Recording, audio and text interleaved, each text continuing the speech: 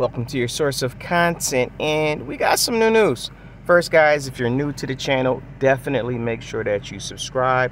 Also, hit that notification bell so you guys can keep up to date with everything that's going on, because I know what's going on in the world, and so should you. That's right.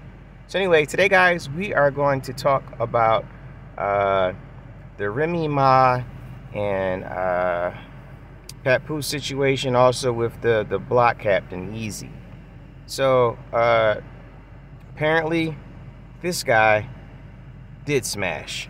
Okay, he smashed like mashed potatoes on those yams. Okay, and I'm gonna let you guys hear the audio here just in a second where he admits to it.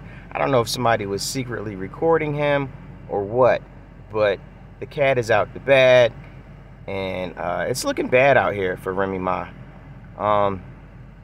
So I'm gonna let you guys hear that, and I'll be right back and give my take on the situation. One, I did not get into no fight with nobody.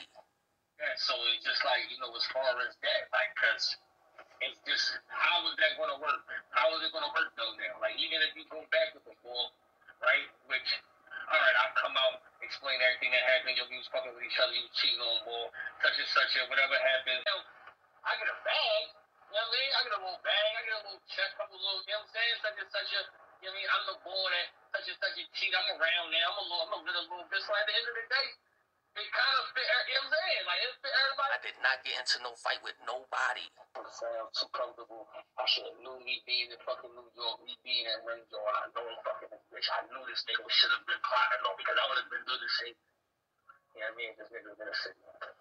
I did not get into no fight with nobody. No blood, no nothing. No blood, no scratch, no nothing. Nigga, he had 2 cleans on. Nobody has ever knocked me out ever in life. In life, period. Okay, guys, so you heard it, I heard it.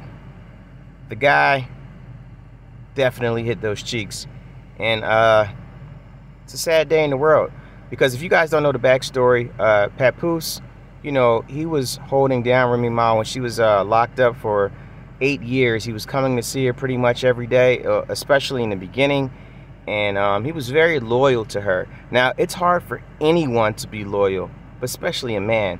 So, kudos to this guy. I take my hat off to him, but, I don't know what happened, but whatever happened, she let him hit, and it's very unfortunate. So, I don't know, what do you guys think? Do you think that he should leave her? They're married, they have kids together, he's been raising her kid like his own.